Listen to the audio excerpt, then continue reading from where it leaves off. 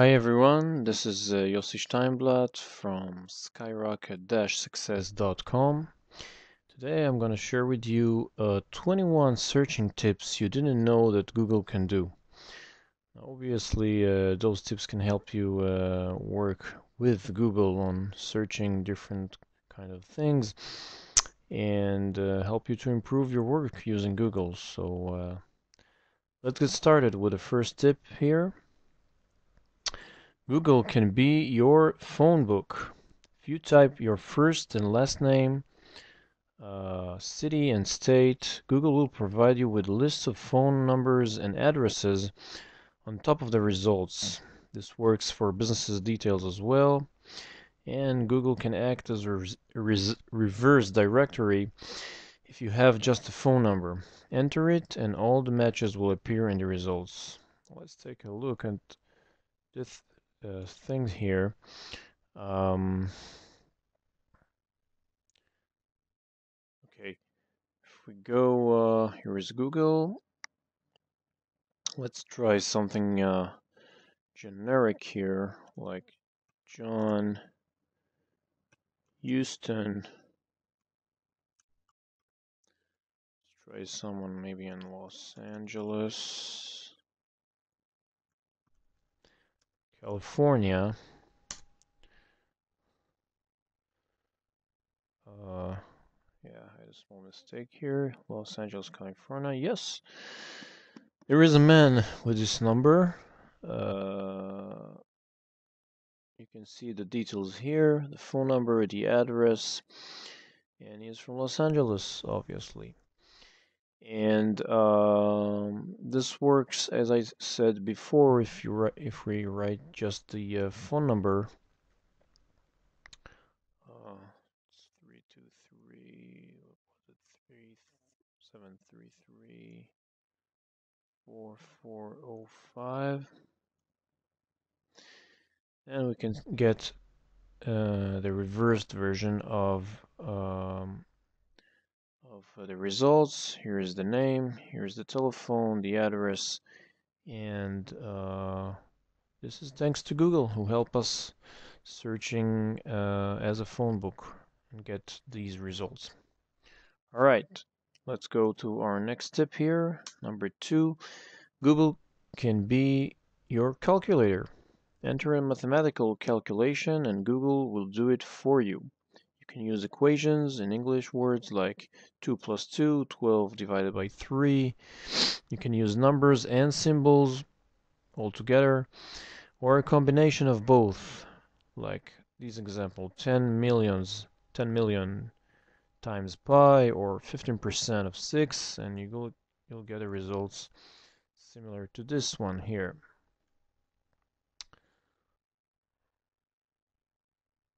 Okay, I'll say 10 million times pi million, yes, and here's the results. And you can see the icon of a small calculator here that will tell you that Google was using its calculator to give you this results. All right, let's head back to our next tip here. Number 3. Shortening is good, but longer is better. Now, Google is designed to provide high-quality results even to queries with 1 or 2 keywords, so you can do a short searches, but adding few more words can provide a better results. And here's our example. While you collecting information about registration to universities or colleges, just add the word registration after the institute name to get a better results. Now let's take an example here. If we write, for instance, Harvard University registration. Here we have a ready for us. So we're getting directly to the registration of Howard University. So this can save us a lot of time on searching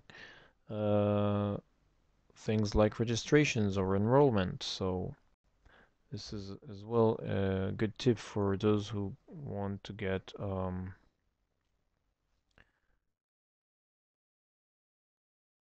better results for their searching. Okay, number 4, use quotation marks when accuracy is important. If you click a term with quotation mark, you'll get much more accurate results related to your term. If you omit them, you'll get a variety of unrelated pages. Now, lately I've seen that Google has improved their search mechanism so well, so it's less and less common to use it now. Sorry, less and less necessary to use it right now. But it's good to bear that in mind, that if you want an accurate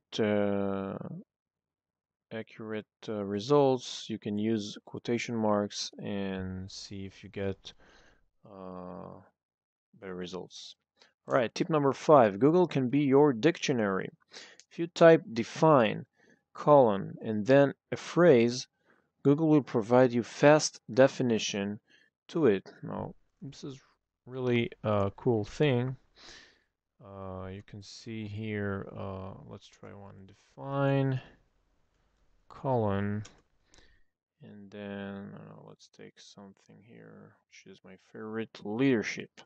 Okay, define leadership, you'll get the first result will be with this book icon here, and if you press on the link, you'll get one page of summary of definition to leadership on the web. Most of it will be on Wikipedia or yeah, most of them will be from Wikipedia, and this is a good another good mechanism that Google is providing to us if we want to use dictionary over the web. Okay, let's get back to our 6th tip here. There is no difference between uppercase letters and lowercase letters. You can save time and typos, and don't put an effort to use the shift key. It's unnecessary. If you, for example, Google on George Washington or George Washington with an uppercase letters or lowercase letters, you'll get the same results. And also, Google ignores typical words like the, and, is, of, and to when you use them in searches without quotation marks. So adding them won't change or improve your results, your search results pages. So this is about this. Number 7, forget about plurals. Google search automatically all the roots of the English words, so there's no need in different searches for dance, dances, and dancing, for example. You can simply type one of the words and Google will take care of the rest and provide you all the results in one list. Let's take a look at this. Okay, back to Google. Let's write dances. And you can see we have dances here, we have dance, again dance, dances. So you can see that Google take care of it for us.